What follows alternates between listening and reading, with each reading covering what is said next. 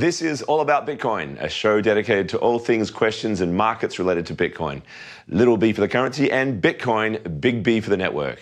A collective journey to understand, apply and use this innovation, all Bitcoin, all the time. I'm your host, Michael Casey, filling in for Christine Lee this week. So let's check in on the Bitcoin price. The CoinDesk Bitcoin price index, the XBX, is currently at 48,677. That's up a couple of percent on the day. Pretty much looking a little better at the moment from where it was yesterday. Top stories in the news today. Twitter may soon enable users to tip content creators using Bitcoin. This according to a report by MacRumors. Code in Twitter's latest beta suggests support for Bitcoin will be rolled out to the platform's tipping service that was launched in May this year. The update indicates that users will be given a tutorial in Bitcoin, including details on the Lightning Network and custodial versus non-custodial wallets. It also tells users that a Strike account is required to use the feature. SEC Chairman Gary Gensler voicing his crypto concerns once again, this time during a virtual meeting today with members of the European Parliament. Gensler described crypto as a $2.1 trillion asset class that is truly global with no borders or boundaries, operating 24 hours a day, 7 days a week. He highlighted two areas of particular concern for the SEC, crypto trading and lending platforms and stablecoins. Regarding the platforms, he said there's no broker between them and the public. Absent clear investment protection obligations, he said, the investing public is vulnerable. With regard to stablecoins, he pointed out much crypto trading occurs between a stablecoin and another token. Thus, in his view, stablecoins may facilitate those seeking to sidestep a host of public policy goals, as he put it. Joining us now to discuss is SEC Commissioner Hester Peirce. Welcome, Commissioner Peirce. Good to see you again.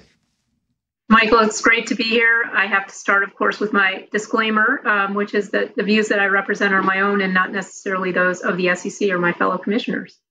It's good. Well, I think our viewers are quite used to that disclaimer now, so very glad to get that out of the way. Listen, one of the things that stood out to me in the chairman's comments there was the focus on trading and lending platforms, which has become this sort of big burgeoning industry, really, alongside Bitcoin and other cryptocurrencies. What do you think are the areas of concern there? Well, I mean, I think there are potential implications for a lot of the activity in crypto with securities regulations, and I think that that's something that we all think about. One of my particular concerns is that I think a lot of people are innovating in areas outside of the security space precisely because we haven't provided the clarity we should be providing. Yeah, you've been on this point for a while, and I think it's a very strong one. The chairman, in recent comments about, I think a couple of weeks ago, took issue with the idea that the SEC has not been forthcoming and that they've been very clear on what their position is on, largely through some of the commentary that's happened since the ICO boom. But you're saying it seems not enough. Can you elaborate? What more should the SEC be doing in terms of guidelines and clarity?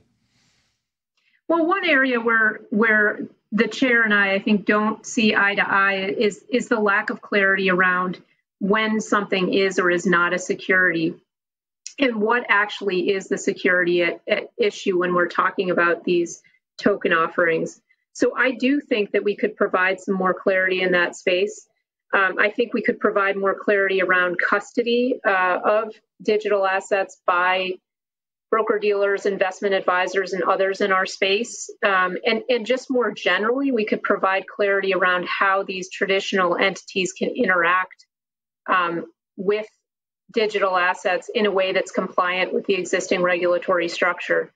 And then, of course, we haven't provided clarity around exactly what it is that needs to be done to, create a fund, whether that's an exchange-traded fund or some other kind of exchange-traded product. I think the chair has started to provide some guidance on what he'd like to see in that way, but we have a lot more work to do to make it clear that we want to interact with people within our regulatory ambit who want to interact with digital assets. I think clarity would be something greatly welcomed by this industry. The chairman, in his comments to the Financial Times today as well, talked about bringing the industry under a regulatory framework, which I think sounds appropriate. I think people would recognise, obviously, that clarity around the legitimization of a clear set of rules as well is ultimately good for an industry that is looking to expand. But I mean, you've raised concerns about sort of excessive burdens as well, I think, on startups in this space. So the real, the devil is in the details as to what that regulatory framework looks like. And I think, you had your proposal for a safe harbour idea, giving people some room, I suppose, to move forward with their developments before these issues come to bear. Can you, first of all, elaborate a little bit on that, but also how receptive are your fellow commissioners to this idea? It hasn't had much of a mention in Gary Gensler's comments. Not yet. I'm still hoping. So the safe harbor idea is intended to address one of those areas of lack of clarity. I think there's lack of clarity around when a project is trying to do a token distribution event.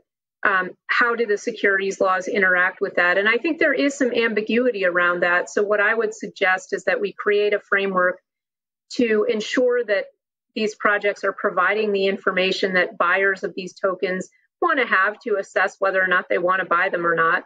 And make sure that that information is relevant and updated and so forth. And then at the end of a 3-year period or before that, if the project is ready and the network is decentralized, you could sort of wash your hands of the securities laws and move on.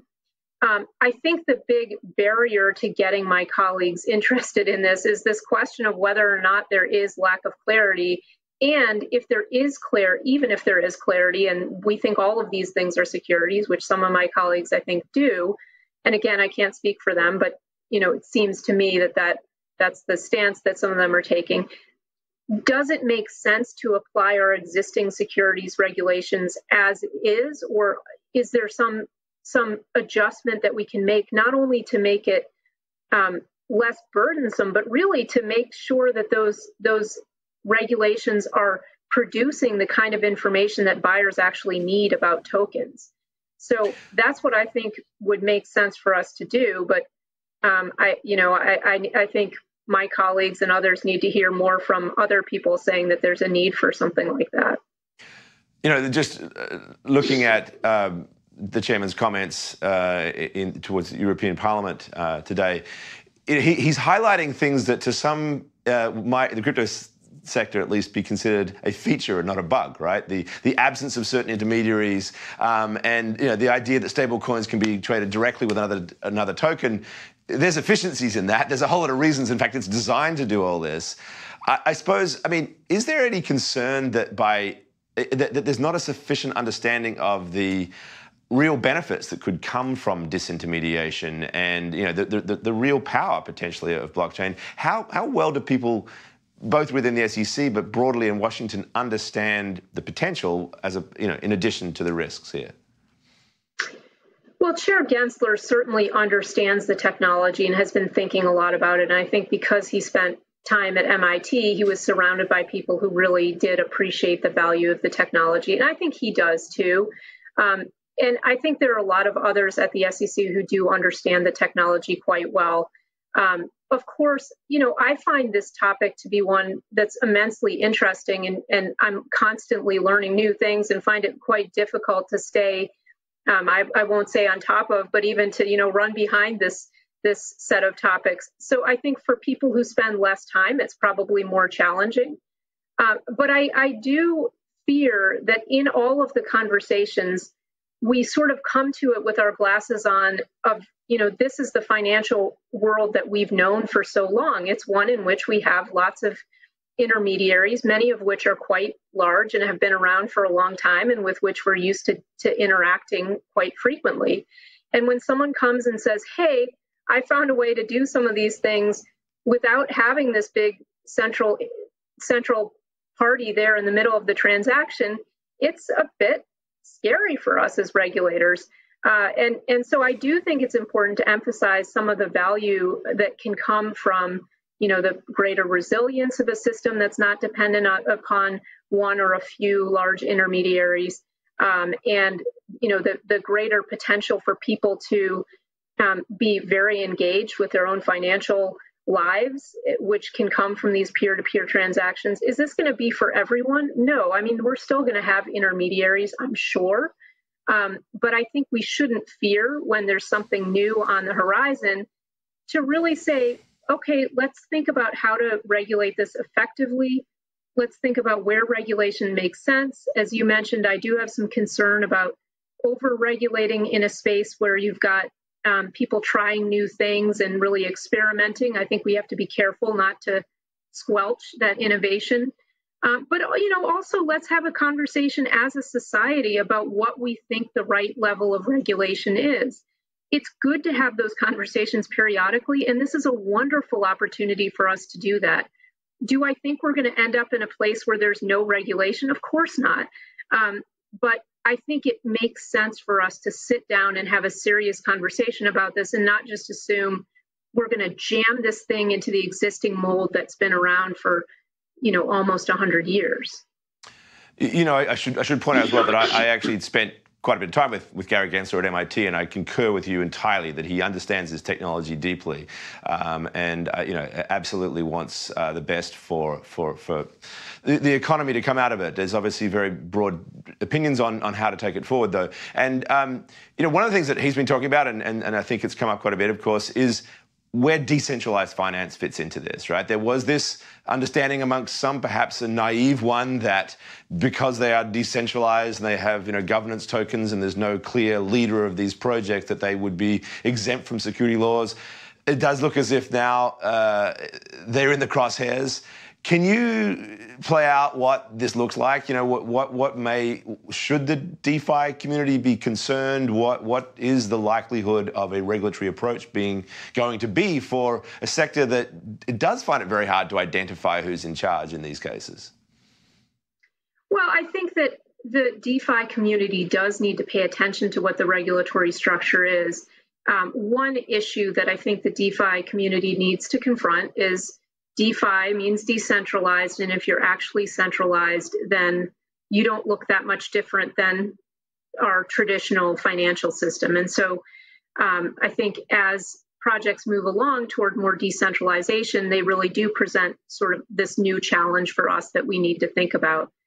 The concern that I have is, obviously it's inevitable that something that's growing fast and is as large as DeFi is will get attention. The concern that I have is that we can't get to a point where we're, if it's a smart contract that's out there and people can engage with it, I don't want to be at the point where I'm going after the developer of that smart contract. I think we need to be very careful there that we're not trying to regulate software development through our securities laws, which is a point that others have made, and I think it's a really important point. I mean, these are really fundamental things that people want to do, and I think we have to be very careful how we approach them. All right, well, that's what we have time for, unfortunately. Commissioner, thank you very much for your time. Thanks for having me. You're most welcome. That was SEC Commissioner Hester Peirce. Coming up next, Bitcoin markets analysis with Galen Moore.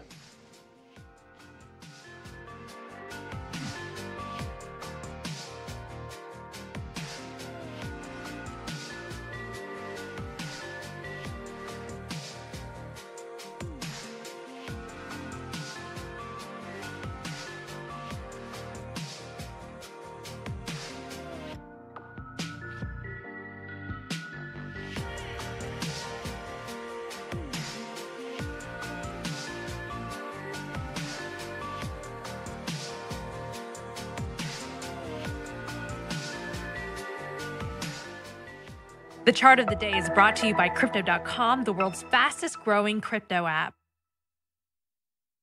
Time now for the chart of the day, featuring this chart, courtesy of CoinDesk research team, showing that all the CoinDesk top 20 assets had positive returns in August, excluding the top two stablecoins. Bitcoin, as you can see, is all the way at the bottom in 18th place, but it's still delivering a respectable 12.1%. Cardano's ADA takes the top spot with a whopping 108% return. We'll see how long that holds. So Bitcoin investors who bought BTC at the beginning of the year have so far received a 61.2% return on their investment. So for the long term, it's certainly continued to be a pretty positive result. Okay, Galen Moore, CoinDesk Director of Data and Indexes, joins us now. Hello there, Galen. Hey, Michael. Thanks for having me. So I understand it's your birthday, so happy birthday. For one. Oh, thank you. I was hoping you wouldn't mention it. That's I'm just being put in my ear. I didn't even know. I'm so sorry for not sending you that card this morning. But I'm now told, happy birthday. So that was a fairly dramatic chart there, right? You know, these altcoins outperforming entirely. You know, what's going on here? You know, I think, Michael, when you see a chart like this with Cardano and XRP in the top three, that is certainly an indicator of retail froth. Polkadot's run may be a similar indicator, but in my mind, to a lesser degree. So certainly kind of at least for the month of August, retail investors getting excited, I think is the takeaway from this chart. Okay. Break that down a little bit. I mean, why in particular those ones do they lead you to draw that conclusion? You know, I think when it comes to ADA and XRP, you know, look, there are projects that certainly are in that kind of category that are attracting the interest of institutional or professional investors.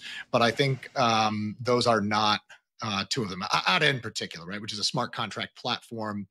You know, I think especially when you look at what's happened with ETH over the past month vis-a-vis Bitcoin, you can see the rise in the legitimacy of ETH for the traditional investor. You know, EIP 1559, the Ethereum upgrade that took place this quarter, you know, that has been, I think, a tremendous success. It's shown that Ether can duplicate or co-opt some of the features of Bitcoin. I'm not sure that Taproot, which is Bitcoin's sort of equivalent or similarly timed improvement, I'm not sure it goes the same way. So, you know, when you see that kind of rise of Ether, you're bound to see projects that are similar to Ether kind of getting some benefit from that. But when it comes to institutional investors, I'm not sure that Cardano is one of them. Yeah, we had a guest on yesterday talking about this as well, the idea that there is institutional interest now growing in things like you know, Ether, for example, and perhaps not Cardano, but certainly Ethereum. You know, what evidence do we have of that? How much participation? Are they still largely on the sidelines? Are they coming in? What's our outlook for institutions generally? You know, I mean, so much of it is anecdotal, but there are a couple things you can look to sort of try to create a narrative around predicting or explaining how a professional investor might behave. One of them, I think, that's been really important over the past 2 months has been the existence of alternatives to buying Bitcoin in the spot market. So you still have the GBTC discount at about 15% to NAV earlier today. It's been in the double digits, in and out of the double digits for some time. And, you know, that's obviously accessible to both retail and institutional. But I think, you know, you have to look at that as a factor that depresses the price of Bitcoin or its potential to rise in any case. And then the other factor is the China mining crackdown, which sent crashing the price of mining equipment. So for investors with large pools of capital, for large investors, you have this kind of mining alternative. And you do see pickup there. The price of mining equipment has gone up, hash rate has gone up. And I think those are indicators that institutions are not, you know, per se sitting on the sidelines. But I do think that perhaps some of their entrance into the market may be going into assets like Ether and going into things like mining, which of course, you know, have sort of maybe an indirect effect at best on the price of Bitcoin. Alrighty, that's all we have time for. Unfortunately, Galen, thank you so much for joining us today on All About Bitcoin. Galen Moore, Director of Data and Indexes here at CoinDesk. And that's it for All About Bitcoin. I'm Michael Casey. Join us tomorrow morning at 9 a.m. in New York for First Mover, your first look at the day's global crypto news headlines. You're watching CoinDesk TV. Bye for now.